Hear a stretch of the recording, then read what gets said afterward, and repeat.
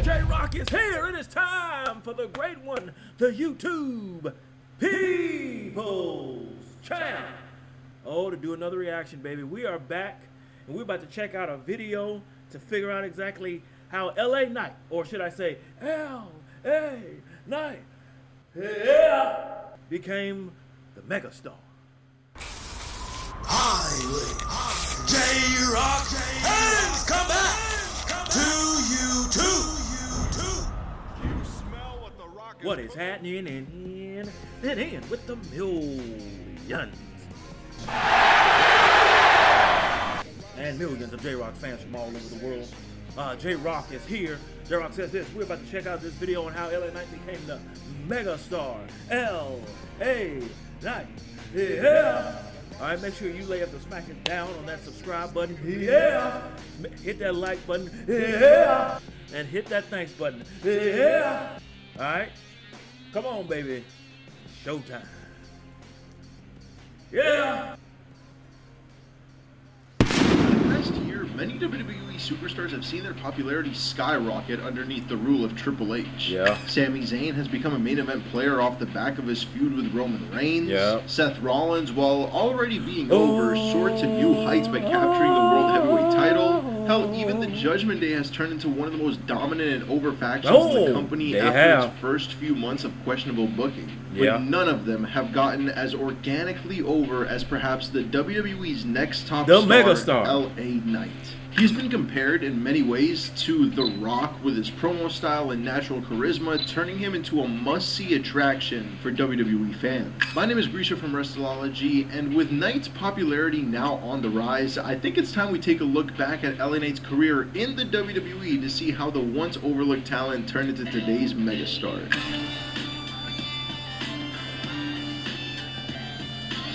Also, this video is covering LA Knight's entire WWE run. If you guys want to know more about LA Knight's backstory before the WWE and his days on the indie circuit, make sure to go ahead and leave a comment down below and I'll make that video in the future. But before we get into LA Knight's current day WWE success, we should look back at his time in NXT. No, not his return run, which we'll get into in a little bit, but rather his first stint in the company back in 2013. He was signed to a developmental deal usually used as either enhancement talent or dark match fodder before his release in 2014. This, according to Knight himself, was noted as a professional issue, but because of that release, Knight traveled the independent circuit before making his way to Impact Wrestling as Eli Drake, and there Drake proved just how big of a drop ball he was for WWE by capturing the Impact World title and slowly winning over fans with his charismatic presence on the show. Sure, not too many people were watching Impact at this time, but the fans who were watching an artist finally showcase his potential with his promos and catchphrases, helping him get over with the fans. And after winning over the fans in both Impact and NWA in 2019, Knight would finally get the call back to WWE. Yeah! And with him finally getting a second chance at success, Knight decided to take it, as we all saw at NXT TakeOver Vengeance Day. Here, he debuted as a cocky heel with the new ring name LA Knight. He promised, like so many have before him, that he will be the biggest star in NXT. And to help make the fans see just how good Knight can be, he inserted himself straight into the NXT North American Championship scene, stepping up to then-champion Johnny Gargano. However, he's not the only one who wanted a shot at the title. The entire mid-card scene of NXT at the time wanted to leave their mark with the North American Championship. Future stars like Bronson Reed, Swerve Scott, and more all saw the title as a launching pad to the main roster, and they all went to war for a shot at the championship. On night 1 of TakeOver Stand and Deliver, LA Knight took part in a 6-man gauntlet match, with Knight unsuccessful in defeating the eventual winner, Bronson Reed. Sure, Knight might have lost this match, but this spotlight helped Knight to find his footing leading into his first major feud in the company. You see, prior to that match, one of Knight's opponents, in Cameron Grimes, was in the midst of a character change. Marking himself the richest man in NXT, Cameron would boast about his financial wealth in the stock market, and all these riches attracted the legendary $1 Million Man, Ted DiBiase, down to the black and gold brand. Over a few weeks, every time Cameron would look to buy something shiny, DiBiase swooped in to buy something even shinier. Grimes was obviously insulted by this, and tension would build between Grimes and the legend. Meanwhile, during that time, LA Knight would continue to rack up wins before it all came to a head on the May 25th episode of NXT. Knight would interrupt the segment between Ted and Cameron, looking to have DiBiase join him as his guide through NXT. This obviously just infuriated Grimes even more as he decided to wage war with DiBiase's newest right-hand man at TakeOver in Your House. But he didn't just want to defeat Knight. No, he also wanted to embarrass DiBiase. So, to add insult to injury, the match saw DiBiase's personalized belt, the $1 Million title, hanging above the ring. And after some tense back and forth action, LA Knight climbed the golden ladder to capture his first championship in the company.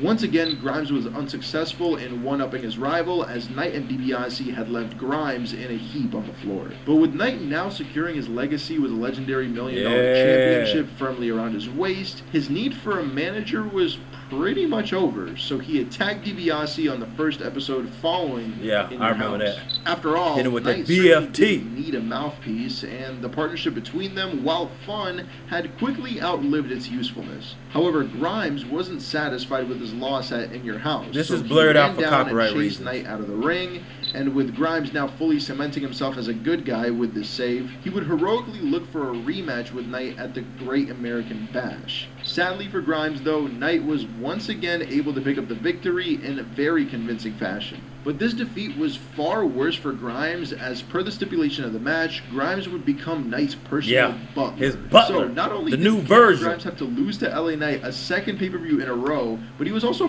forced to Comment below if you remember Virgil. work underneath his rival in humiliating fashion. But this made Grimes more of a nuisance for his rival, as this only gave him more opportunities to annoy his now new boss. Whether it's through him accidentally throwing Knight into a pool or swinging a golf club right into his boss's balls, Grimes became an even bigger problem for Knight. Grimes even still had DiBiase there to help him in his schemes, so a rematch was announced. LA Knight agreed to defend the $1 Million championship against Cameron Grimes at NXT TakeOver 36 under the condition that if Knight was able to defeat Grimes once again, then Ted DiBiase would have to replace Grimes as Knight's personal butler. This time, however, Knight would end up losing his golden strap to Cameron due to the interference of Ted DiBiase. But following this major loss in both the match and the feud, Knight would return to NXT only to suffer another loss to the debuting next big thing, Braun Breaker. That is, before quickly kicking off his feud in NXT with Grayson Waller. While it may have started under less serious circumstances, with Knight beating Waller to become the host of the upcoming NXT Halloween Havoc event, the feud quickly became more personal. Knight, through this feud, felt disrespected by Waller's arrival in NXT. Being nearly 40 years old, Knight felt like he had to work hard to get to the WWE, while Waller, a much younger star than Knight, was pretty much handed everything on a silver platter. And perhaps the fans agreed as well, as following Grayson Waller's heel turn, Knight would end up turning face that same evening after an attack by Waller. And following a segment featuring Knight teaming up with some of the other pure babyfaces in NXT like Johnny Gargano and Tommaso Ciampa, his turn toward the light was confirmed. And Knight would actually team up with those same competitors at the upcoming War Games event. Yes. War Games. Yeah. They handpicked the future of NXT 2.0 versus the angry veterans who helped build NXT Black and Gold the years prior. Team NXT 2.0 in Grayson Waller, Braun Breaker, Carmelo Hayes, and Tony D'Angelo went up against LA Knight, Johnny Gargano, Tommaso Ciampa, and Pete Dunne. And after a brutal war inside the War Games cage, it was surprisingly Team NXT 2.0 that walked out the winners following a huge power slam by Braun onto Ciampa. But this wouldn't be the end of Knight's rivalry with Waller. While Waller continued to make a name for himself by attacking some of WWE's biggest names like Johnny Gargano and AJ Styles, Knight would find himself taken out of action after an assault by Waller. But after a few weeks away, Knight returned to take out his frustrations on Waller, and after a few weeks of promos surrounding Waller's temporary restraining order on LA Knight, the two would finally get their hands on each other at NXT Roadblock in a last man standing match. Sadly though, Knight would lose both in this match and this feud following a huge top rope elbow drop by Waller through both the chest of his opponent and the announcer's table. And Knight would continue his losing ways as his time with NXT was quickly coming to an end. Following his match at Roadblock, Knight would lose his chance at the NXT title following a super kick by by the then champion Dolph Ziggler. But Yo. this match for the title only looked to anger perhaps the most dominant superstar in NXT. J-Rocc says this. Dolph Ziggler winning the NXT championship was weird and interesting all at the same time. Weird. Felt weird. Like, this ain't supposed to be happening. But I'm interested.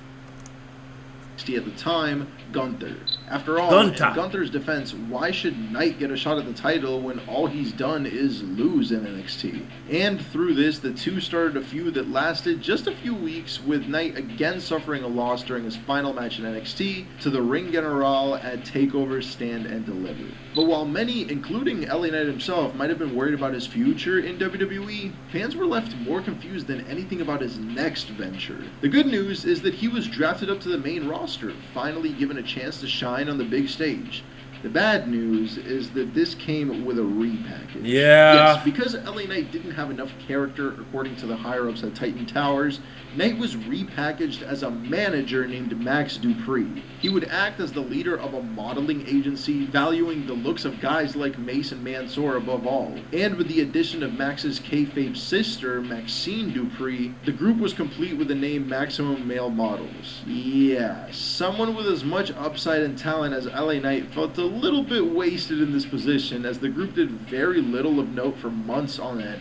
And on the September 30th episode of SmackDown, notably after Triple H took charge in WWE's creative, Max left the group behind before quickly being repackaged the following week with his old character in LA Knight. However, Dupree was transitioning into the megastar LA Knight, an eerie presence would return to WWE. Yes, after being let go a year prior, Bray Wyatt would make his long-awaited return to the company as he instantly became the hottest star in WWE.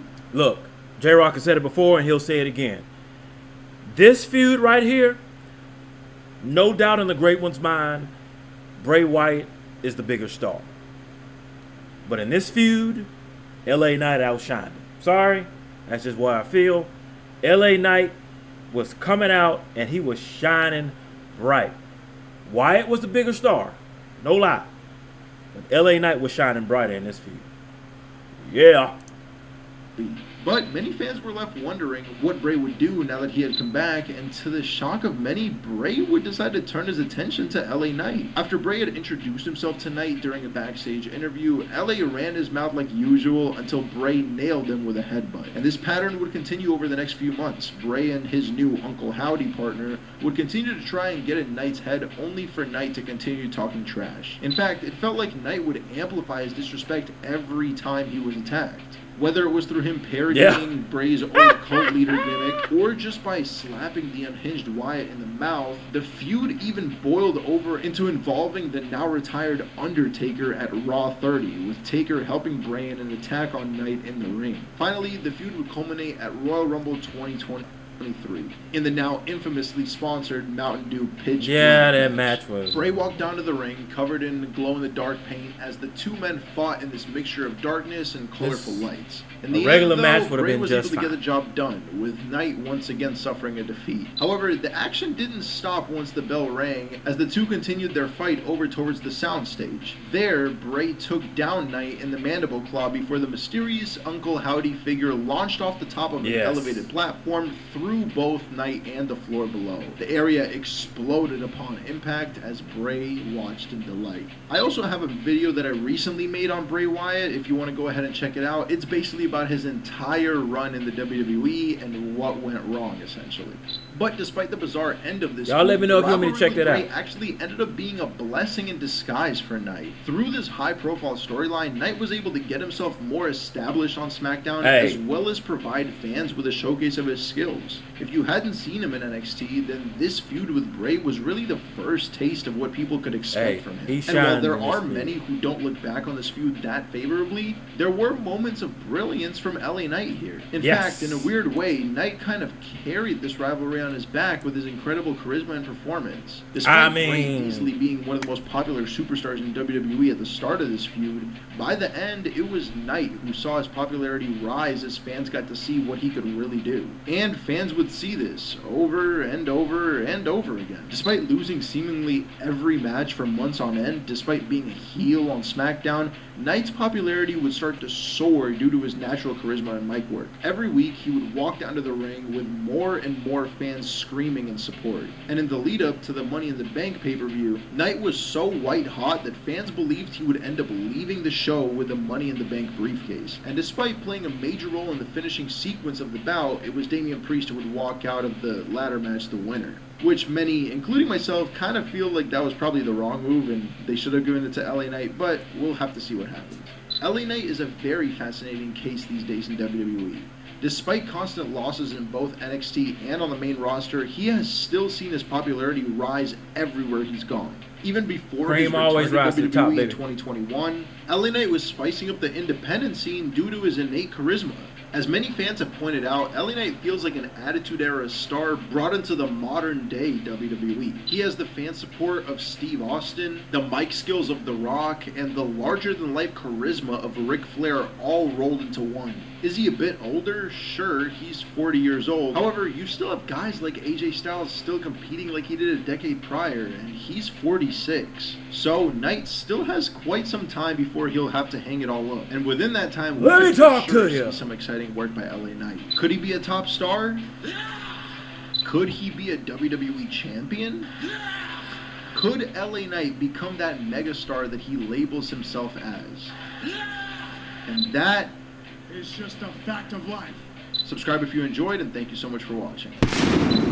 Well, J-Rocc says this. There you have it, how LA Knight became the megastar. And J-Rocc says it's only going to get better from here. I like the slow build they're doing it. I don't think they should have given him that Money in the Bank contract just yet. I know it was not a popular decision, but the Judgment Day is on the rise. LA Knight is still on the rise.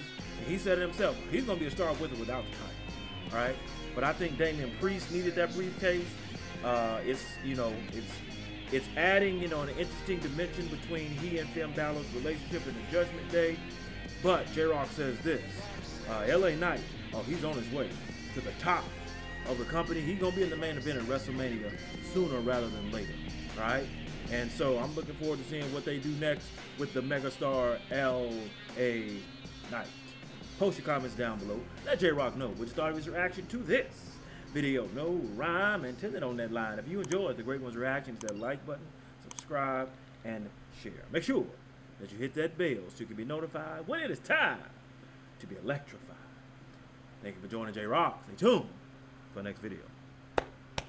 Mamba, GG, and Wakanda forever. If you smell